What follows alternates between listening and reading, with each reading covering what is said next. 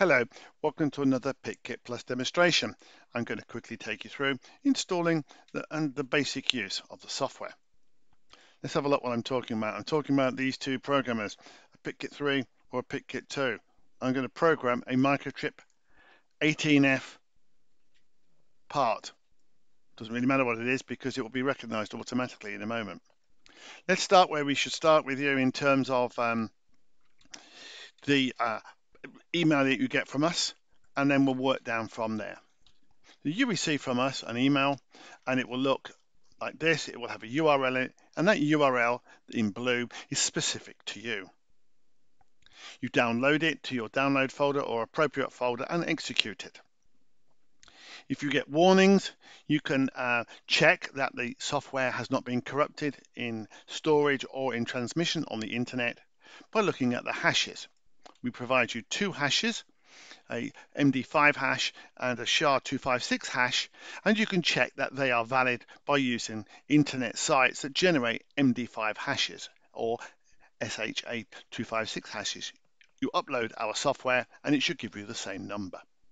Well, I've got the software installed on my computer, but we're going to just delete the icons that I've got already so we can see them appear. So I'm going to go to my installation folder. I have downloaded the software previously, and I'm just going to execute it as you would. And you'll end up with the run security warning in Windows and run that. Now, because this has come from the internet, you will get the untrusted location. As I said previously, rest assured that we virus check it and provide you the hashes. So I run it. It will come up with a user interface for the installation. Welcome. This is the license. Please read the license and accept.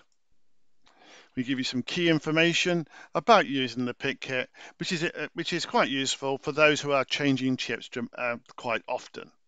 And it explains other key information about using some of the software that was provided to us in January 2020 by Microchip. I'm installing it to a location.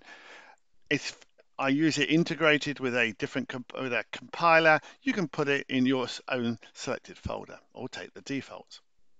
I'm now installing it by accepting Next and Install, and the software is now installed.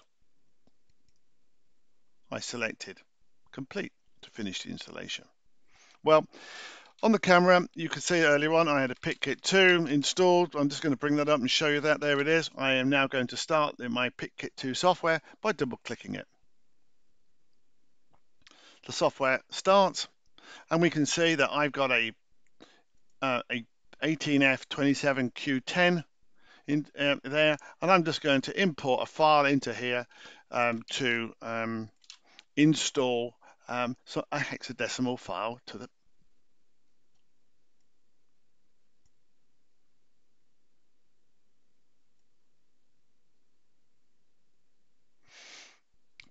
software. Oh, if I import the file, that would be correct. I'm going to find my file. It's in my C drive. Great Cow Basic demonstrations, and there's a hex file. It has now successfully imported it. It's a hex file, and we can see it decoded here. It's got in all those numbers of the hex files. I have program memory selected, EEPROM. It will automatically write out the user ID and the configuration. The operation of a PICKit3 is the same. I've now successfully loaded that and verified that hexadecimal file. I'll erase that. I could blank check it if I wished, but let me re-import it and rewrite it.